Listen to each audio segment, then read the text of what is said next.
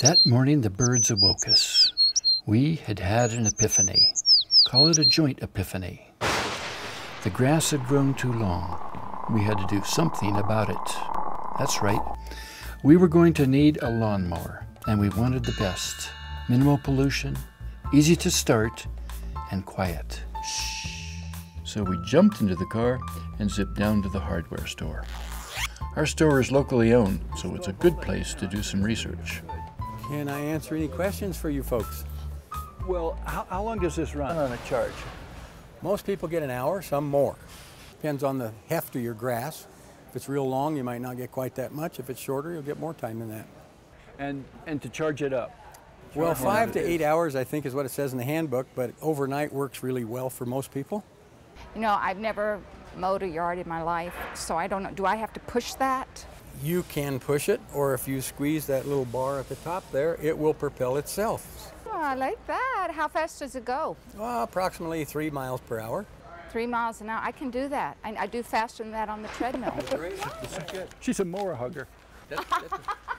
Well, there's quite a bit of blade sound in most mowers, but this is considerably quieter than a gas-powered mower. There's zero pollution. The only thing you're using, and the criticism would be, yes, but you're using coal power to power the electricity, but obviously that's minuscule compared to the pollution of a gas-powered mower. Well, the price was right, like 20% cheaper than one of the old-fashioned gasoline mowers.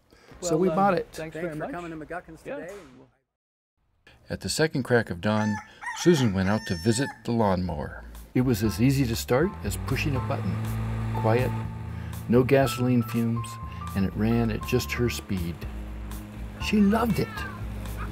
Guys, this is every man's dream come true. When does anyone enjoy mowing the lawn?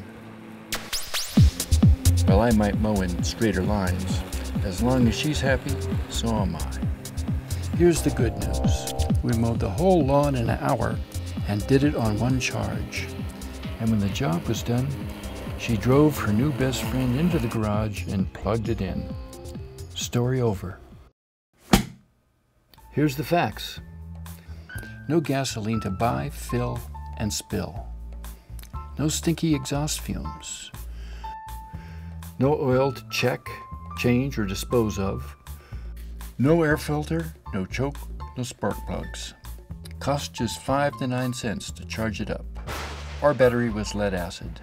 Many prefer lithium ion, which are lighter, more powerful, charge quickly, and live longer, though they cost a little more up front. Cordless electric. It runs cool, and so do you. So chew on that.